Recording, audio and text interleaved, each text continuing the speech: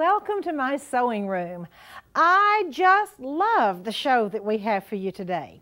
We're going to do two things today. The first is picture transfer, and for those of you that love scrapbooking and memories and making memories and heirlooms, and who doesn't? Anybody that loves this show probably does. We're going to do the scrapbooking and the making memories on pillows, and we're also going to do silk ribbon by machine, which is really fun and easy to do. Let me share with you some of the samples of silk ribbon by machine first. These beautiful little ornaments, or you can use them for pictures on your wall. All of this is silk ribbon embroidery, but guess what? It's done the fast and easy way, by machine. Now then, this scrapbooking that I like to do, this is absolutely one of my favorite pillows. It has silk ribbon by machine. It has some little purchased gizmos here, just some little flowers that look a little bit like Lily of the Valley.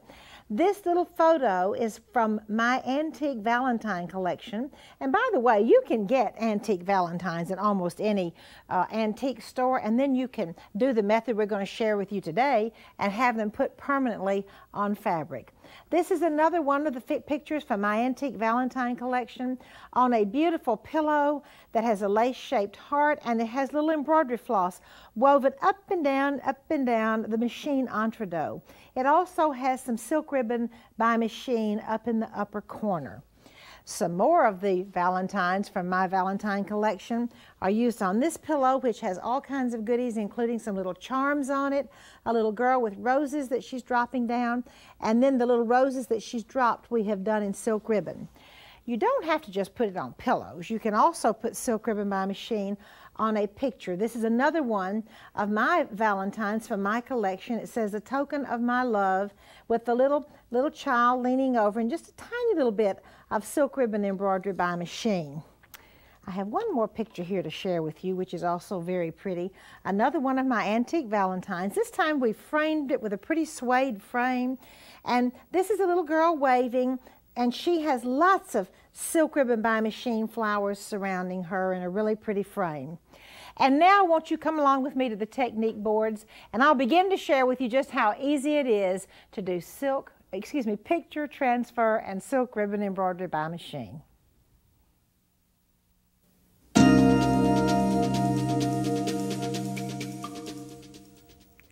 Picture transfer is so much fun. You start out first with you have to have some transfer paper.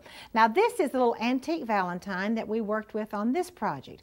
You can see it has all kinds of little borders around it. Now Louise Bayard scanned this into her computer, and then she was able to expand it, make it larger, take away the border. So this is what she wanted from her computer. Now she still had to go to the photocopy place with her heirloom transfer paper to get a laser copy to do the transfer. Now you don't have to do just antique valentines. Just for fun, I asked Louise to bring this picture, this shirt of Louise and her 4 sisters that she has transferred onto a t-shirt. So everything you do, heirlooms are made today. And you know, speaking of Louise Bayard, she is my very special guest today. Louise, welcome to the show. Good afternoon, Martha. What we're going to talk about today is to continue with the transfers, and here I have a transfer that's ready, and I did have to take it to a photocopy place so that it can be placed on the transfer paper, because you do need a laser copy of the project for you to do. Now once you've got your copy onto the transfer paper, then you need to iron it onto your base fabric. You need to use a relatively hot iron and dry. After you heat it, then you peel the backing away, and you have a transfer onto your fabric. Okay. Now to get the little design that we have around the silk ribbon flowers, what I did was just make a photocopy of my picture where I wanted it to be, and then on Solvay I traced where I wanted my little silk flowers so that I'll know where to place them. Okay, and then I took my transfer, which I had, onto the fabric. I put my Solvay on top where I know where to put my designs, and on the back of it I do like to use a permanent stabilizer so that it supports all the stitches that you do when you are finished. Also, I like to use a temporary spray adhesive to kind of stick everything together so that it doesn't shift on you when you're placing it in a hoop. Okay, and when you place it in a hoop, you would have your transfer, and this is just a plain piece of fabric right now, but you would have your fabric with the stabilizer up underneath it and place it in a hoop. And here I have one that is ready to stitch. Now, because these flowers are really pretty small, I'm not going to do it on these, and instead I'll do it in a hoop where I can use some bigger ribbon or larger size ribbon so that the flowers are a little bit easier to see. Okay. You're going to show us how to do silk ribbon by machine. So how to do silk ribbon by machine.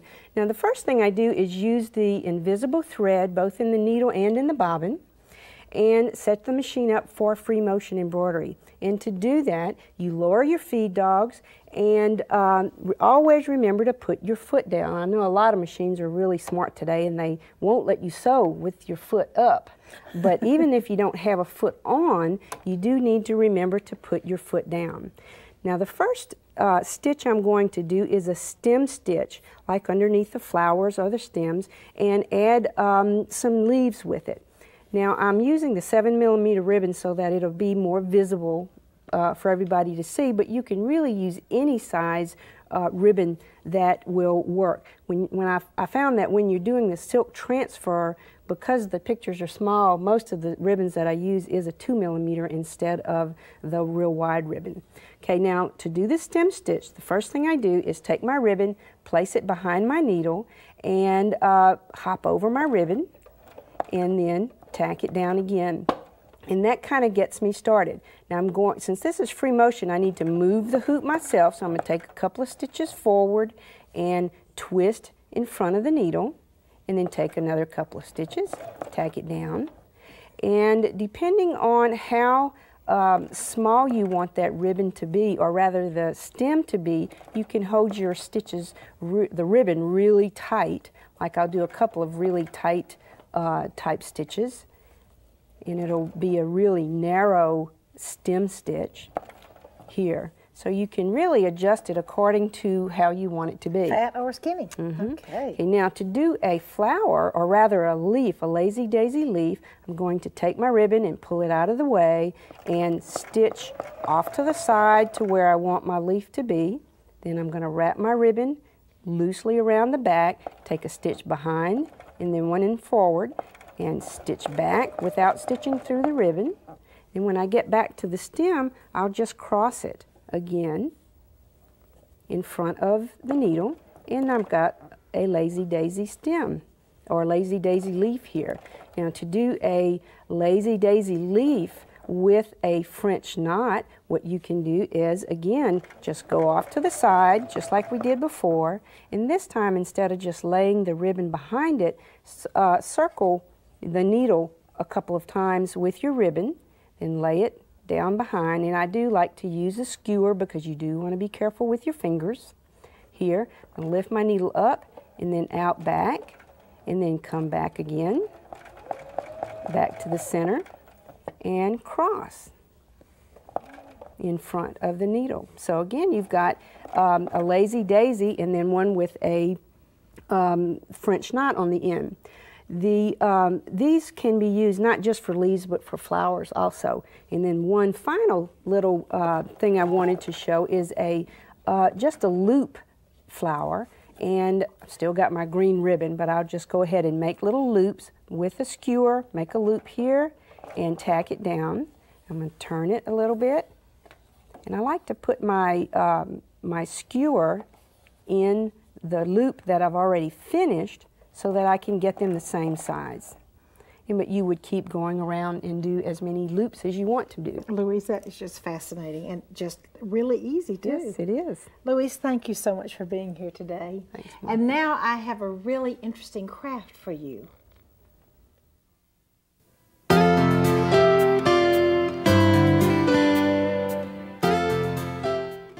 want to share with you how we turned one of my $2 flea market valentines into something very elegant. This is the photo transfer that Louise showed you just a few minutes ago with the flowers stitched on it. And this is one of those mats that kind of looks like a green suede, which is really very pretty. Now you talk about easy to do. This is easy to put together. Here is my picture already finished, and now that's a little bit large to go in my frame, but let me show you what makes that really pretty, the puffy part. Take a couple of pieces of quilt batting, cut them about the size of the oval. Then I've got to have a piece to mount the whole thing on. Actually, you can use a little bit of the spray adhesive too to glue it together if you want to. Okay, then I'm going to wrap it around, kind of center it, pull it over, take a little bit of tape. It doesn't have to be black tape, but that happens to be what I have. Fold it down and do it a little bit neater than I'm doing, but I'm going to have to hurry just a little bit. Anyway, fold it down, and I'll have it on my board. Then I will come in and center it, and you see there, you just kind of push it and pull, and it just puffs out. Then I'll put another board in behind that. I have my frame. Over it goes into the frame, put the board behind, and uh-oh, I've got some fabric stuck in there, and you know you won't have that when you do it right. And that's absolutely all there is to mounting one of these pretty pictures. Let me pull the one that's mounted perfectly back over here. To using one of the antique valentines or a photo picture of somebody of your family or whatever you would like to do. This could be very sentimental if you'll use a family photo. And that's how easy it is to get one of these beautiful picture transfers with machine silk ribbon embroidery ready to go on your wall. And now I have a beautiful quilt square just for you.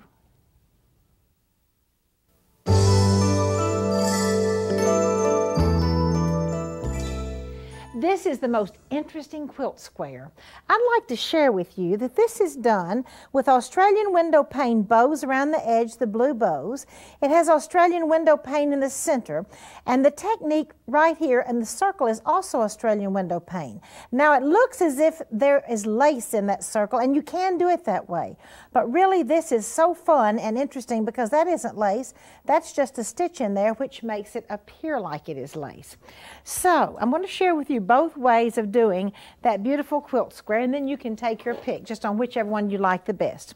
Okay, if you would like to just stitch lace in the center, you can simply trace off your template on your square, pin your laces, press it, and zigzag them down, or you could use any of your wing needle entre-deux stitches if you have those, but you simply zigzag it down, and as you can see, you trim from behind. Now on this one I have stitched it with a pin stitch and a wing needle, but any of those stitches will be just fine.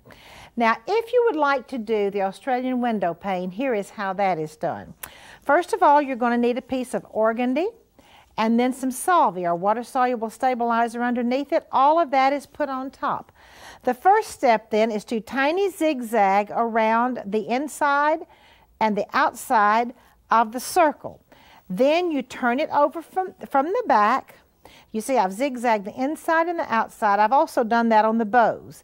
Then in order to make it Australian window, then I got to cut away all that organdy, then turn it over from the back and trim away all of the fabric on both the bow and on the circle, and that's what makes it Australian window pane. And then you come back and zigzag or do a pretty decorative stitch on top of that.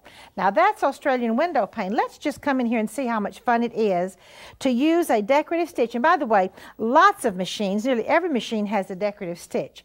I'm now going to decorative stitch. Remember, I've got organdy and my water-soluble stabilizer that's still in this area. And when I do a decorative stitch, and by the way, I'm using my open toe embroidery foot so I can see what I'm doing and where I'm going, and I'm going to get my little shish kebab stick here to be sure it's all straightened out. And you can use another layer of stabilizer if you want to, but I believe this organdy and one layer of solvay is going to be just about enough. And I'm guiding as I go along. I'm doing a decorative stitch in the middle, you can see, and this decorative stitch is going to make it look as if I have lace on this Australian window pane. Then after I do the decorative stitch, I will come back and do a final zigzag, or even I could even use a wing needle entre-deux around the edge and make it look as if I have attached this machine-made lace. And by the way, anytime you want to make lace, if you don't have any lace, you can simply do one of these decorative stitches on organdy, and it really does look for the world. as if you had some lace. Now, isn't that a neat idea? This is called making your own lace with just a pretty little decorative stitch on your sewing machine and stitching on organdy.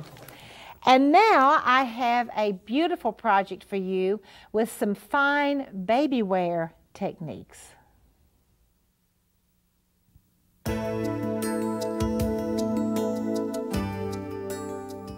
I'm so happy to welcome as my guest today, Claudia Newton. Claudia is editorial director of the Fancy Works section of So Beautiful magazine. Claudia, welcome to the show. Thank you, Martha. Claudia will share with you some very, very fine perfection techniques for you to work with when you're doing beautiful baby wear, such as this lovely little jacket, which Claudia in Australia and England, they call these matinee jackets for babies. Claudia, I'm just going to turn it over to you. Thank you.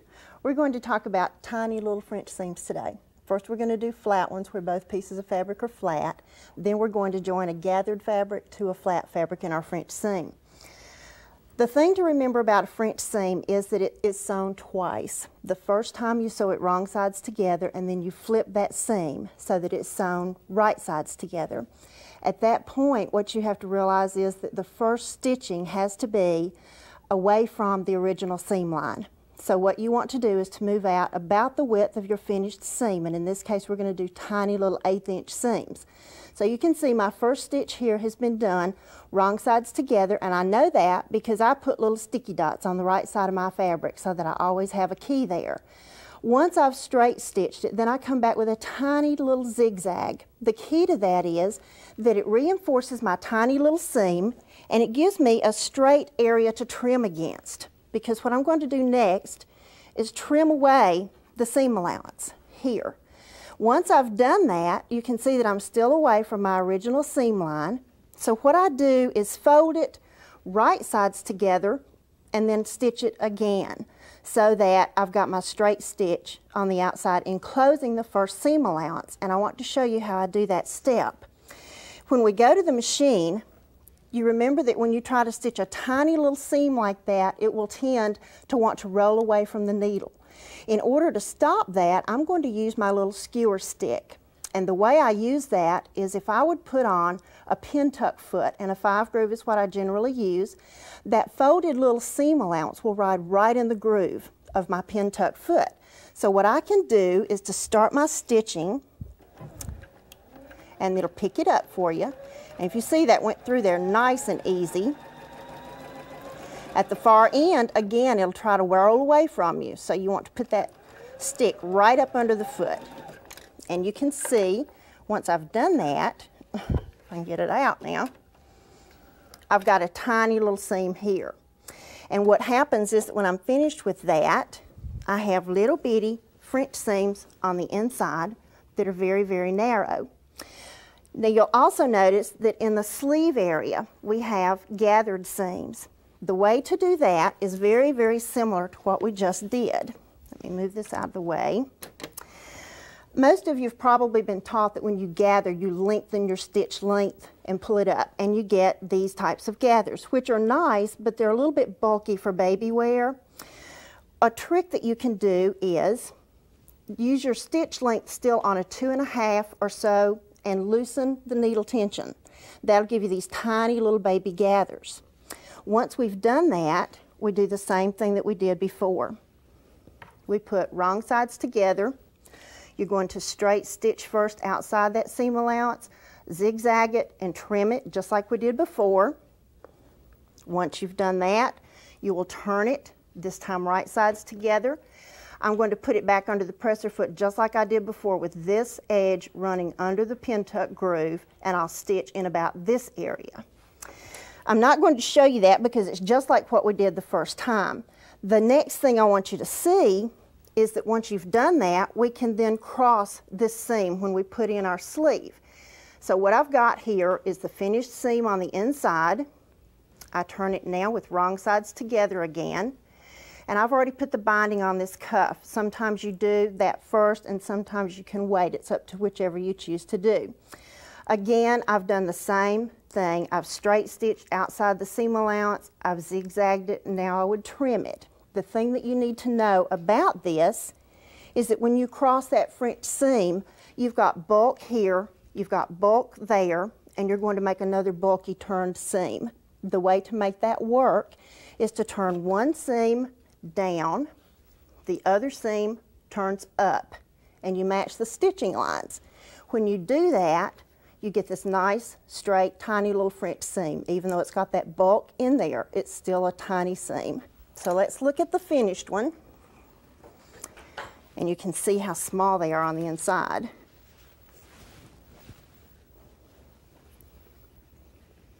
When you finish it and you're using the right color thread, they come out very, very small. And they're very tiny and neat with your small gathers. Claudia, that is absolutely beautiful, and it's just perfect. And you know, a lot of people really do enjoy getting their work perfect, especially baby clothes. Right.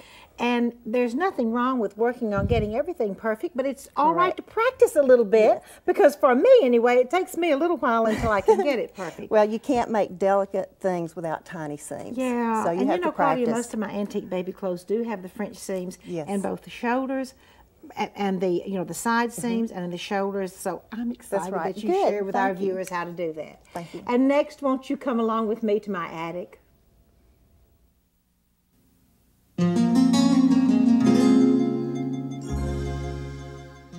Today I have two antique pieces to share with you. This particular garment really isn't a garment at all, but it's the bottom of a petticoat, and it's so very unusual. By the way, I bought this in London. The reason it's so unusual is because it has colored embroidery on it. Now, to tell you the truth, this embroidery might have been added at a later date, but regardless of that, I'm going to pretend like it was on it originally. This is the bottom of a petticoat.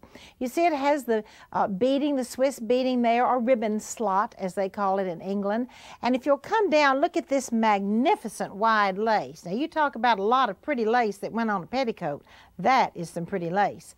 But the little baskets are so very pretty. One of them is in pink, one of them is in blue, and it has lavender and green and yellow and blue and pink little flowers. And by the way, those little baskets in the embroidery books of a long time ago were called bridal baskets, where they had this little curved handle and then the little baskets and the flowers that went out to the side. The second little dress I would like to, or the second garment I would like to show you today is really a beautiful little Swiss batiste garment, and every bit of this embroidery is by hand. You see the wonderful satin stitches and the little pinwheels that come down the front, and the little embroidered circles, and even the embroidery up in the bodice is by hand with the hem stitching. Look at the they're not double needle tucks, those are folded tucks, of course. There weren't any double needles back then. The little waistline has a band in the waist, and then coming down on the skirt, there are some really wonderful tucks. Let's see, 1, 2, 3, 4, 5, 6, 7. 7 beautiful tucks, and you know what I like to think? I like to think that this might have been done for a 7-year-old little girl, and possibly it was a first communion dress. I think it's really fun when you're doing things like tucks to do the number of tucks of the age of the child. Then on down on the little skirt is more hand embroidery, and there's just a really sweet little patch here. There's a little square. In other words, there was a little hole in the dress. So some industrious mother or grandmother put a little piece of square batiste behind there and very, very carefully hand stitched it in. Now with today's modern sewing machines, you could do a little darning there, but you also just might want to hand stitch it in. The beautiful little embroidery on the bottom, the little scallops.